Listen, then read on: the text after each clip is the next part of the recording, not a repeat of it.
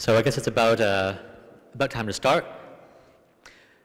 Right, so this, I'm giving this talk because last time we had a Xen Summit, I had a special talk just for people who are regularly part of the community, who were not maintainers, who wanted to help review patches. And none of the people I had in mind showed up, but instead a bunch of people came who had never contributed to Xen and wanted to know how the process worked. So I decided this time to give a talk about that. So, so who here has ever submitted a patch to any open source project at all? So, okay, a couple people. And who here has submitted a patch to, on the Xen development mailing list, to Xen? Okay, one person, right? Right, so I guess this is meant to be kind of a discussion section, so please, I've got a whole bunch of slides that we can talk about, but if you want to pause on anything or dwell on anything, if you want to have any questions about anything, then just put up your hand and we'll give it a stop, okay? Sound good? Okay. So the first thing to say is we actually do want your patches. And I think it's always helpful when you're having a conversation to know people's motivations. So the first thing I'm going to just say, so why do we actually want your patches? So the first thing is, as maintainers, people who run the thing, we spend a lot of time working on Xen, and it's personally gratifying to be able to know that Xen is useful to a wide number of people. But of course, all of us who are maintainers, the core work on Xen, we're paid by companies, and they don't pay us, for our own personal benefit. They pay us for their own benefit. So why do our companies care about your patches getting in? Well, to begin with, so our companies care about the mind share of Xen and the Xen brand. So Citrix, Oracle, SUSE, all the different people who contribute to Xen, they benefit indirectly from every person who uses Xen, even if they're not buying one of our products, still benefits us indirectly. Finally, of course, they may actually want to, oops, sorry, go back a second. You may someday want to use the code that you're submitting. Okay, so the feature that you're working on that you care about may not be a priority for them, but they may actually want to use it. And in the case of something like Xen and ARM, it may be that in the future that they're going to use it. So that said, there's a tension here because we do want your patches. On the other hand, so people talk about free software. They say things like, free beer, free as in beer versus free as in free speech. But for maintainers, free software is often free as in puppies, right? So if you ever had an animal, owned an animal, you know that even if the puppy is free to acquire, it is certainly not free to keep. And so this is how often maintainers feel about accepting patches from people, because people come by, they submit a patch, and us as maintainers know that we are the ones who are probably going to have to deal with bugs, who are going to have to support people. And so actually accepting patches into our product is more work for us at some level. So there's a bit of a tension. So if you hear people, us as maintainers, pushing back a little bit on your patches or being a bit picky about how they are, just keep this in mind, that we do appreciate your patch and we do want it in, but it's not free for us. Right, so with that in mind, how does any patch get in? Right, so we have a concept of maintainers. So the Xen code base is large enough. It's not nearly as big as Linux, but it's still large enough that there's no single person who can understand everything about it and be able to make a reasonable comment on it. So we divide up and that's a problem, because if there's not someone who actually understands the whole thing, you have this what you might call the one little change problem. Okay, so someone who doesn't know anything about the code base comes and they look at this big massive thing and they're like, well, okay, I want to add my feature in, or I have this bug that I want to fix. And so obviously what they want to do is they want to make the smallest change possible. So they say, well, I'll just change this little thing here, or I'll add a special case over here. If there's nobody who has a long-term investment in the quality of the code base, they sort of look at that and say, well, it does fix a bug. I guess, to check it in. And the result is that you get, like, little bit by little bit, you accumulate all these little hacks, and pretty soon the thing is just an unmaintainable mess. So the idea behind a maintainer, their role is to have a long-term investment in keeping the code that they're responsible for clean. They're responsible to understand how it works. They're responsible to understand all the people who contribute to it, and they're responsible for the idea of someone comes in and says, I want to make this new feature. Here's a little tiny change that'll make it work. It's the job of the maintainer to say, well, actually, that is a good thing to have, but what we're going to have to do is re-architect the whole interface and decide how that re-architecture is going to happen. So the list of maintainers is in a file called maintainers. It's in a human-readable and sort of machine-readable format. You can also use there's a script called get maintainer. So if you say this is copied from Linux, if you're on get maintainer on your patch, it will give you a list of the email addresses of all the people that you need to CC, all the people who maintain the different parts of the code that you patch. There's also a concept of nested maintainership that we have. So I maintain the x86 subsystem, the memory management subsystem, but the memory management subsystem is a part of the x86 system as a whole. And for that, there's two co-maintainers, Jan and Andy, who are sort of nested underneath their maintainership. And we'll get to how those interact a little later. And there are some parts of the code that don't have an explicit maintainer, and for them, that's called basically the rest. So if you find in the some bit of the code that isn't explicitly listed in the maintainers file, then there's another group of people called the rest, and they sort of collectively look after that code.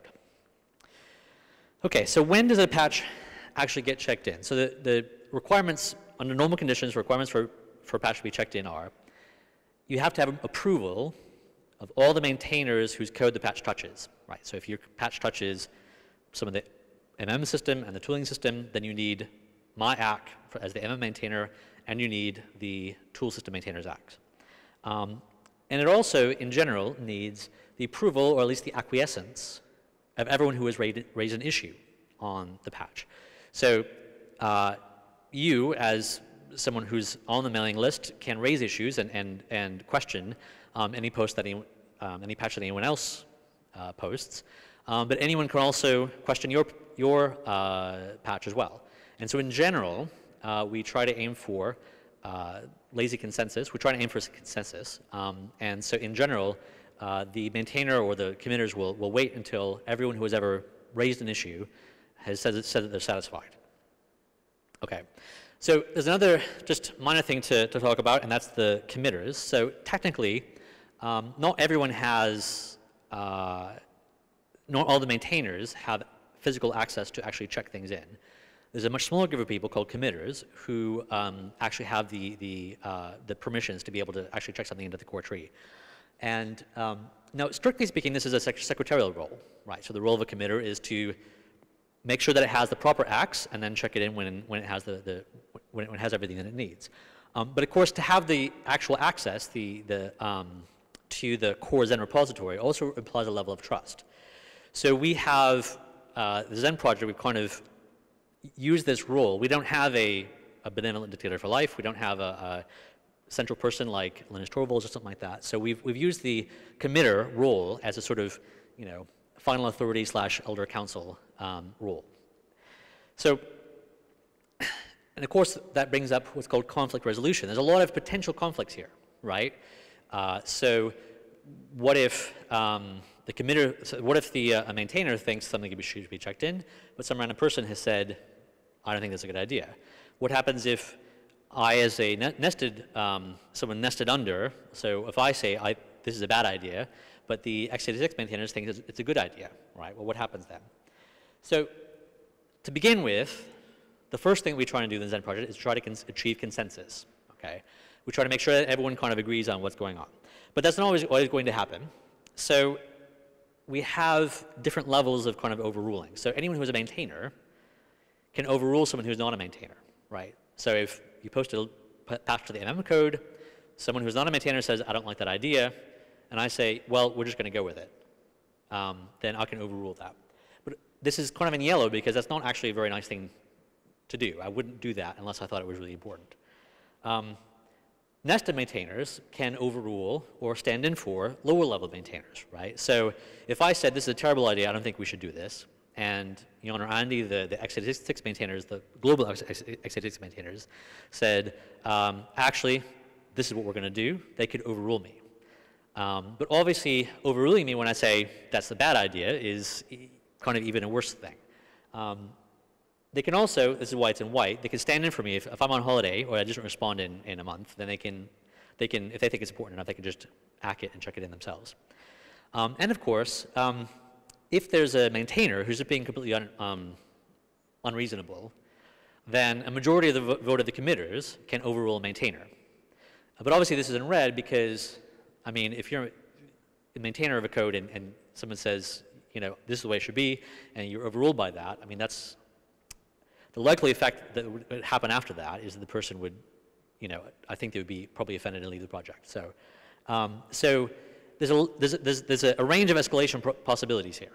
But because there's an escalation possibility, usually none of these things actually happen, right? So if someone comes and says, I don't think this is a good idea, and the maintainer says, I think it's a good idea, that person's probably going to say, well, I guess okay then. Because if you can see that eventually you're going to be overruled, you might as well make it seem like you went along with it. So, but this level of escalation is there for you if you think that your patch needs to get in, and you think that someone's being unreasonable, you can ask the maintainer to overrule, or if you think the maintainer is being unreasonable, you can go to the committers and ask them to overrule it. Okay, so the last thing to say is, as far as expectation is, expect iteration. So there's very few patches longer than 4 lines of code that ever get in without someone saying, can you change this, right?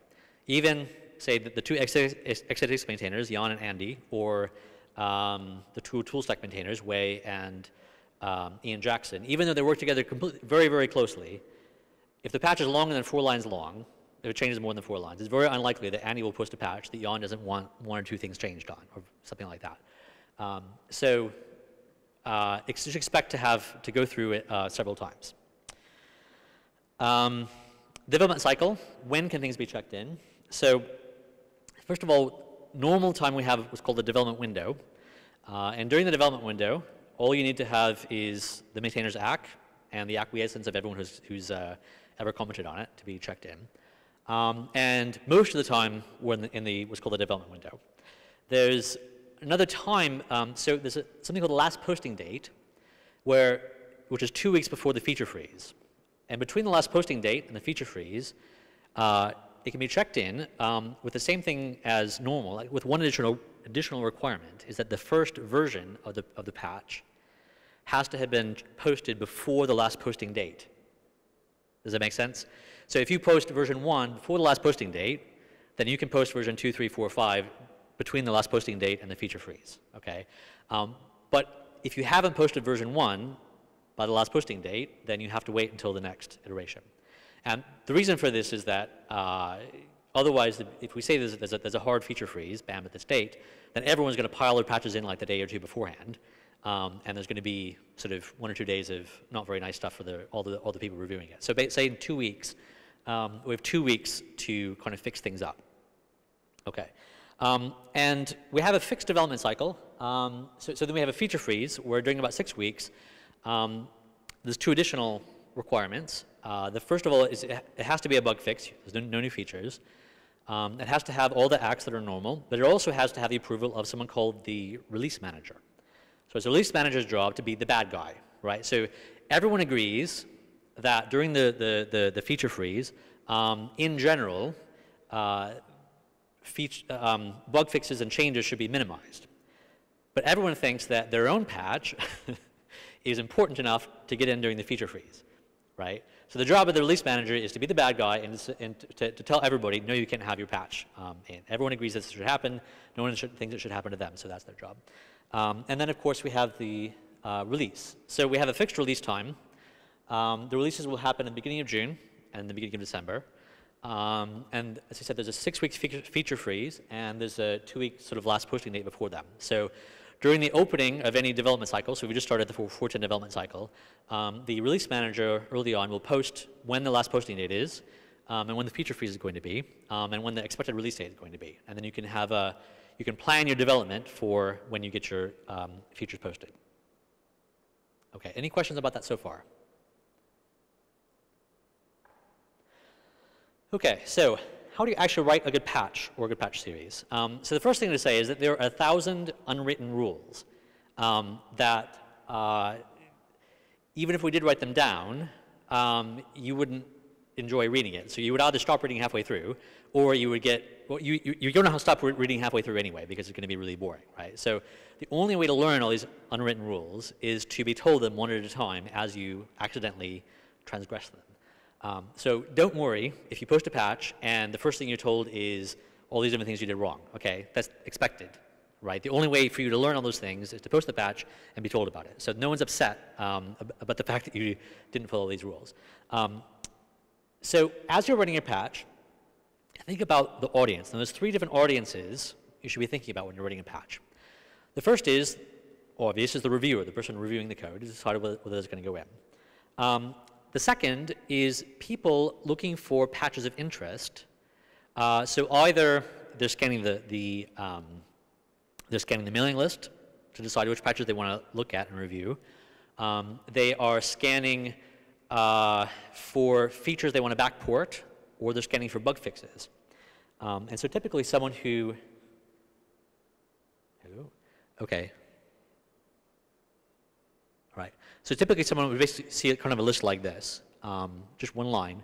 And so we want to have this one-line summary be just enough to allow someone to know whether they need to look in more detail or not, okay? So people looking at patches of interest. And the third person is what we call an archaeologist, okay? So this is someone in a year, in 2 years, in 5 years, in 10 years' time, who is looking at the code and trying to say, they see some bit of the code and they're like, why is this code the way it is? Okay, and there's a concept that I found recently called Chesterton's fence. Has anyone heard of this thing before? Okay, well, so Chesterton was he's about 100 years ago actually, but he was kind of heavily involved in politics. And one of the things that he said is that if you find a rule, like a law in the country or something like that, you should never try to change the law until you understand why it was there in the first place, right? So he said, like, say there was a fence, right? If you bought some piece of land and you walk out in it and then there's a fence somewhere, before you take down the fence, you need to find out why the fence was there in the first place, because maybe, maybe it was you can't see a reason for it right now. Maybe the reason it was put up was a bad reason and it should be removed. Maybe when it was put up, there was a good reason for it, but now it's no longer a good reason, so we can take it down. Or maybe the reason it was put up still exists and we need to leave it there, right? So, and I actually just had this happen. There was a hypercall that someone wanted to change about a month ago, and it wasn't clear what the purpose of the hypercall was, and so I looked back to see what the change log said when it was checked in. It was checked in 2005, so it was more than 10 years ago, and it helped me understand what the purpose of the hypercall was and sort of have a better opinion about why it should or shouldn't be changed. So part of the person you're writing the patch for, the description of the changelog is someone 10 years from now, maybe, who's trying to figure out why this code is the way it is. Okay. So another thing to do, a simple thing you can do is follow the coding style. Okay, there's 2 different files. Just for fun, we have 2 different coding styles. So most of the hypervisor follows this coding style in Xen.get. libxl has its own coding style, which is slightly different. Documents aren't very long. They're pretty simple rules to follow, so just read through it and then try to follow it. When you're making your patch, you want to make your patch an argument. So you want to try and convince, sorry, go ahead. Yeah, on the coding style, was that decided by the maintainers or decided by the community at the time of written?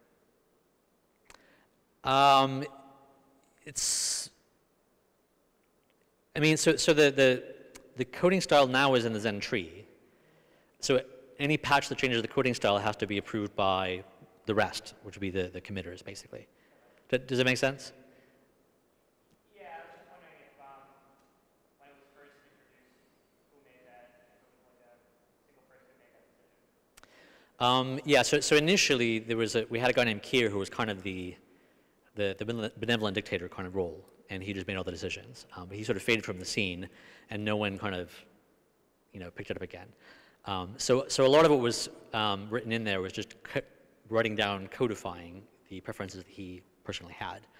But then basically, as we go along, we sort of, as we have things that people want to change, then we sort of change them. Does that make sense? Same thing with the libxl coding style was, the guys who wrote libxl didn't like the main coding style, so they had a different one for their own little thing. Yeah.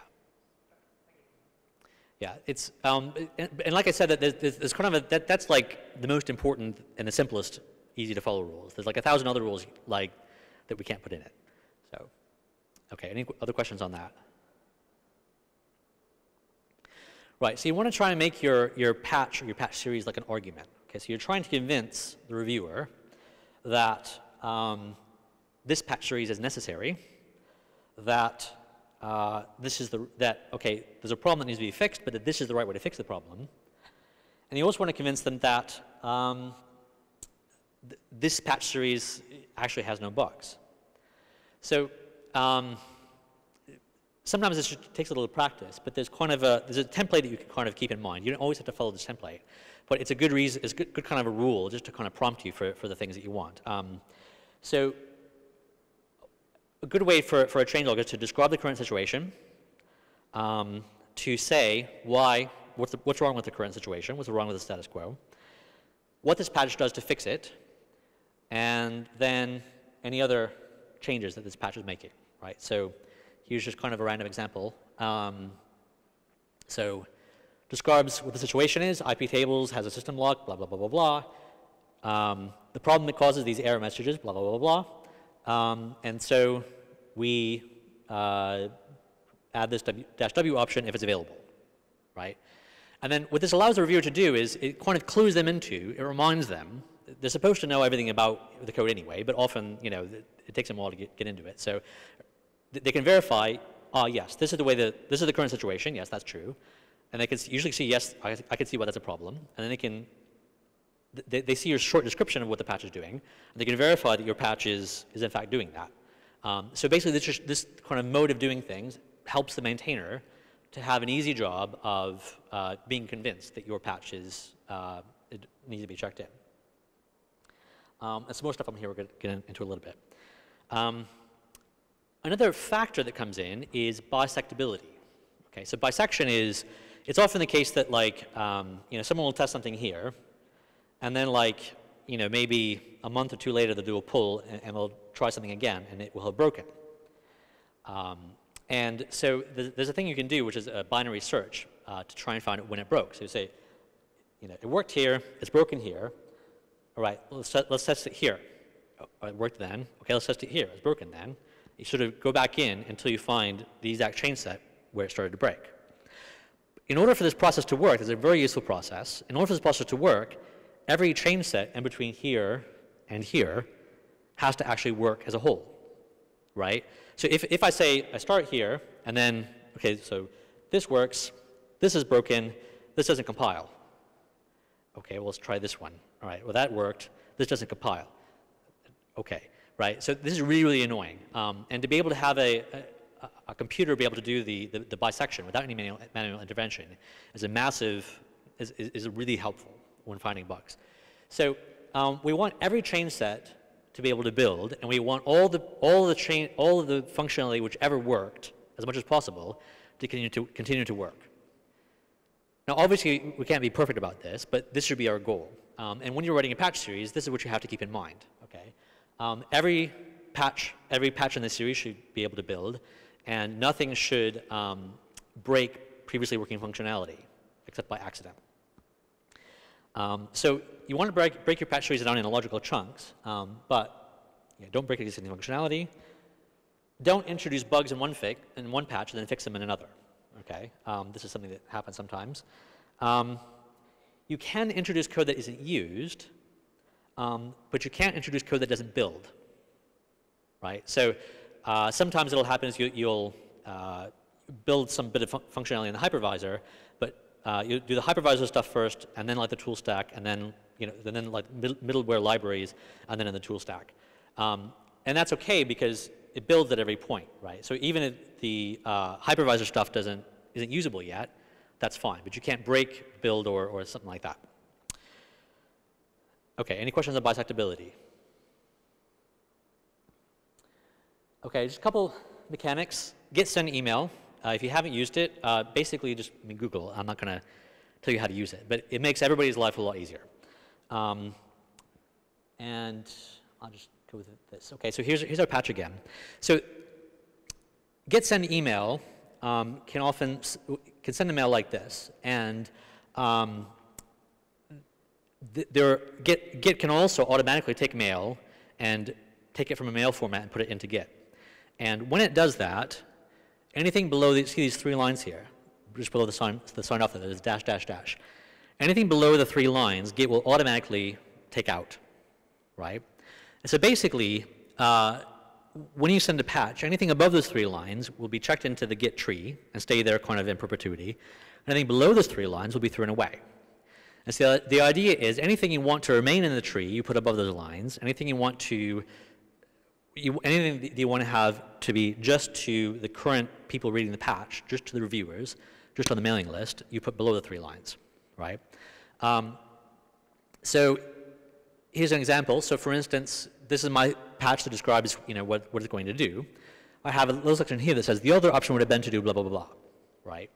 So that's just telling the current people reviewing the code what the other options might have been and why I chose this option instead of the other option, right? That saves people time. But there's no reason that comment needs to be in the changelog, right? So, sorry, let me go back a bit. Right. The other thing that get send email will do automatically is if you have anything, anything that it sees as an email address, right? So the reported by, signed off by, but also the CC, it will automatically CC those people. So when you are, the easiest thing to do if you're preparing a patch is to put the maintainers in these CC lines, and then all the maintainers will automatically be emailed when you do this get send email. Right, what not to put into a changelog. Or what to put in, what not to put in. So if there's a current commit if it's a commit that's already in the tree that you want to refer to. So for instance, if there's a current commit that broke something and you want to fix it, right? If you want to refer to that, then refer to the short hash that's in the public tree, and perhaps if you want to, a short title. So this would be kind of a traditional way of doing things. So the hash allows anyone to find exactly the commit that you want. The description helps people figure out, make sure they have the right one, and have a guess what the change set was before they actually look it up. If you want to reference previous discussions, then don't put a link to the actual discussion in the bit that you're going to check into to Git, right? So summarize it in the changelog so that if someone is going through it offline, they don't have to sort of go back and find out what it is. If you want to refer to a longer version of it, then put a link to the longer discussion below the dash dash dash line. And of course, you can refer to manuals. So for instance, the Intel and AMD manual have reference, sort of volume, chapter, subsection references are stable, which means you can put something like volume 3, chapter 4, section 4.4, whatever. And then all the future versions of it, even when they add stuff, that will still point to the same section. Any questions about that? Okay. Reposting. So if you want to include the version number to make it easier for people to figure out which version of the series they should be reviewing and should check in. Version equals, dash dash version is what you want for get send email for that. You want to list the changes that you made between the last version and the current version. So if you remember in the other slide that I had, you can find it here. So it says, so version 2, and that helps the reviewer, again, to know what the new version does. And if you're not sure about something, and basically your all-purpose pass for posting anything you want without having too much, critical review is RFC. If you put RFC in the subject line, what it means is request for comments. And basically what this makes clear to the reviewer is that you're not expecting it to be checked in as is, right? So RFC means you don't have to make sure the code is 100% clean. You don't have to make sure you're following all the style guidelines. You're just trying to get an idea, is this kind of the right direction to go in? Should I pursue this direction or should I do something different? And so your kind of all-purpose pass for not having super strict is RFC. Design documents. So apparently in the Linux kernel, I guess, they don't really like, basically they want to see code.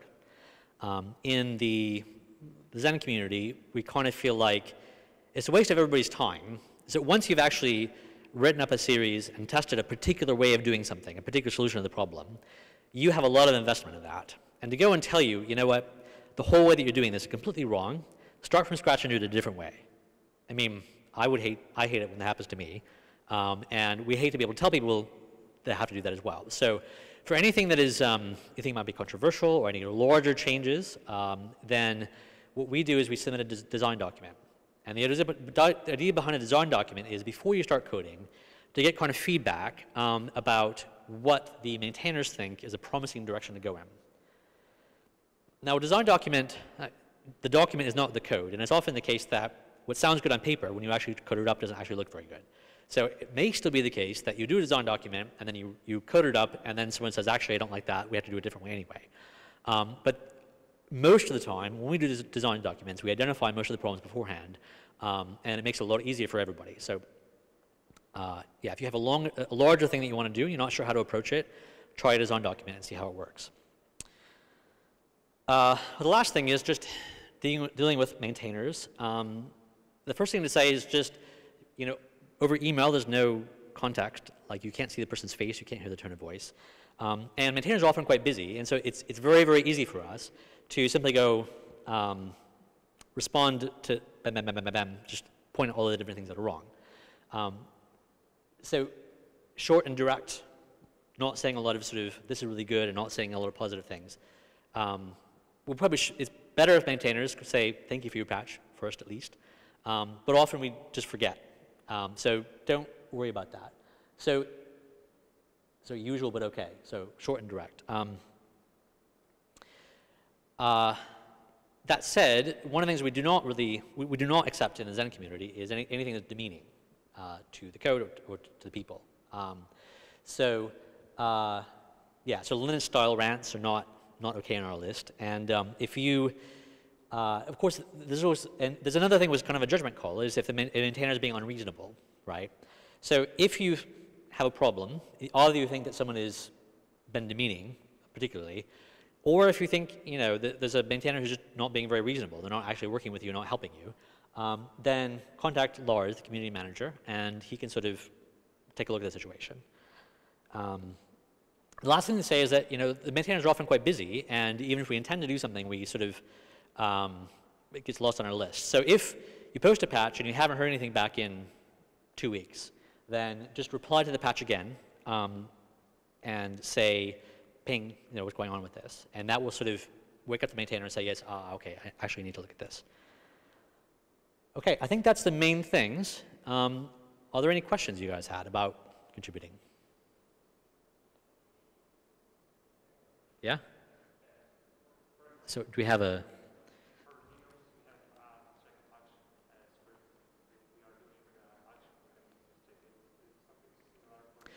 All right, so do we have a check patch script? No.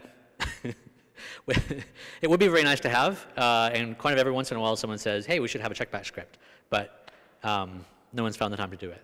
So if you want to submit one, I'm sure we would all appreciate it.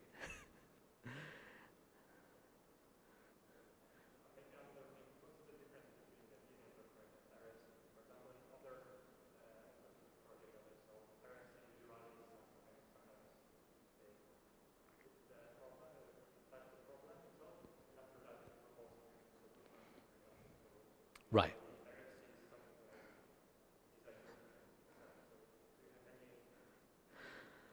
So the question is, what's the difference between a design document and an RFC? Well, an RFC is a patch that actually changes the code, and the design. Well, in our kind of the way that we use it, and a design document is a document. It's prose that says I plan on doing this, or I think we should do. This is why I want to do this thing. These are the different areas. This is what I propose. Da da da da. So a design document might have a little bit of code in it, but mostly it would be prose, text. Whereas on RFC, the way that we use it typically would be, well, you can say RFC for a document as well, but basically if you put RFC in a patch series, then it says, or at a patch header, it means, I don't know if this is the right thing or not, please take a look. Does that answer your question? Right. Okay. Yeah, so I guess if you have any other questions about, sorry, go ahead. Yeah.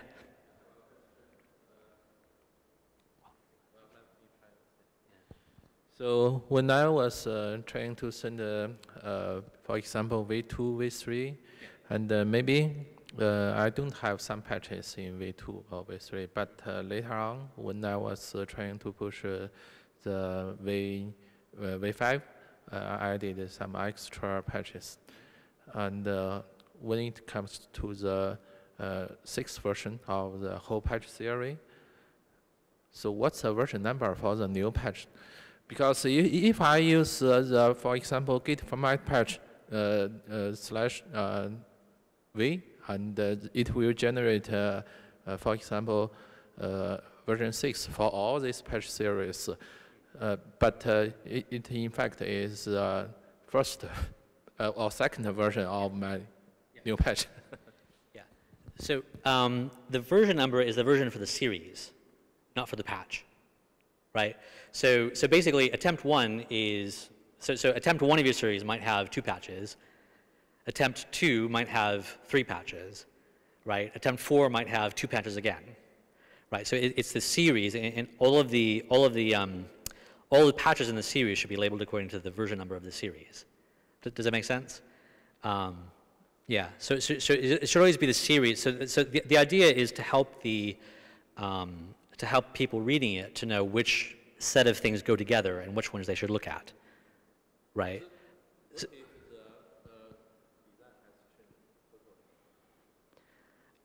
that's kind of a judgment call. I mean, it's just what. So the question is, what if the design is completely changed? In that case,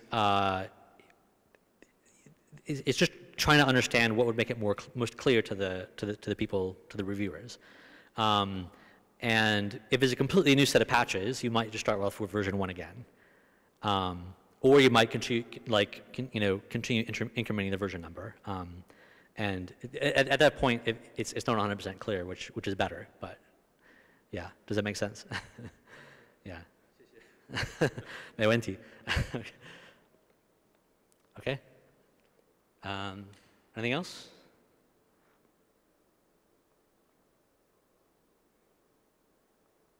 Okay. Well, if you have any more questions, I mean, come up to me or one of the maintainers who can ask afterwards. And I guess that's it. Thanks, everyone.